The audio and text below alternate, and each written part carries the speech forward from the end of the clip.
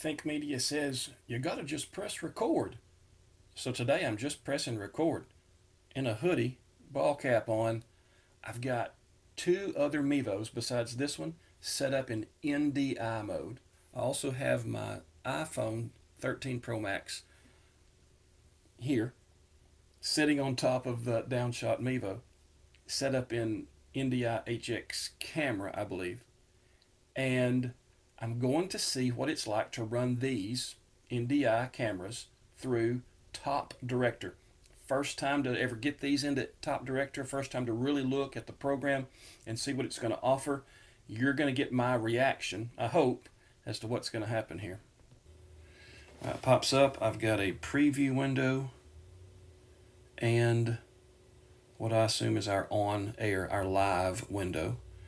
I see that I can choose favorites. I've got transitions here on the right.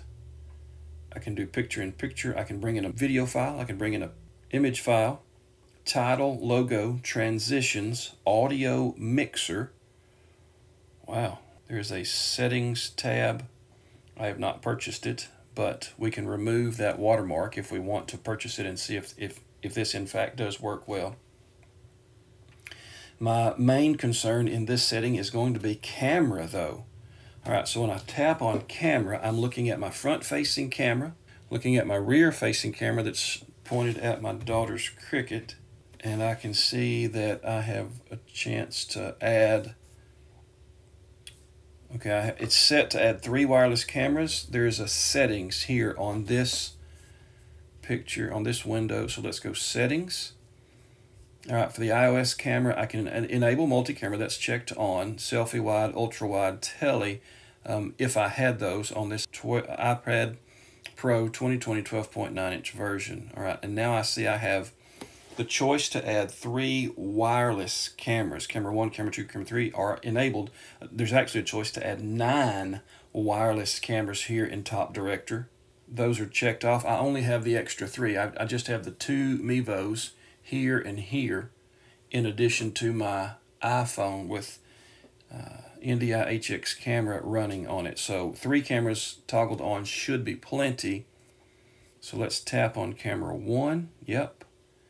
And my NDI sources pop up automatically. Of course, we're all on the same Wi-Fi network. I have a mesh network in here running throughout the house, but I have a mesh network that has a unit in this room. So I don't worry too much about streaming with multi-camera setup. So I see my 2 Mevos and my iPhone. So let's tap on one of them. And we're going to need to purchase something in order to get NDI and Tally brought in here. So limited time special, $4.99. Let's see what purchase brings up. $4.99, tap to confirm. We'll give it a shot for this trial run. I didn't say it was a trial purchase, but it's a trial. I'm testing it to see. You're all set, done. Thank you for your purchase. And let's go, let's see, restore maybe? Nope. Back to camera 1. Tap on a Mevo. Now it just gives me the check box there. Okay, so let's go back now and see what that's going to be the front, the one facing me front on, it looks like. So now I have camera 1. It is registering as NDI Mevo with the code name on that Mevo that's stamped on the, or that's printed on the back. Camera. Wireless. Oh, and there it is. It pops right up. So putting your NDI Mevo camera into TopDirector as a multi-camera switching option is something that is possible. I haven't streamed yet. I haven't even recorded yet, but that's encouraging. All right, so I'm going to go through and add cameras 2 and 3. Now that's done in settings, so let's keep that there. All right, so cameras 2 and 3 will be a similar picture. We'll say camera 2 is going to be that overhead shot, down-facing shot from the Mevo. That now is checked. Good. Camera setting. Back to camera.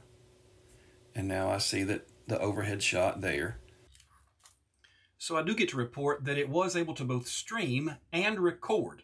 Streamed to a private video on YouTube, recorded to the camera roll on my iPad. There are many other features that need to be walked through in TopDirector, but to know that I can bring my Mevo starts via NDI into this camera switching program, I'm excited. More testing to come.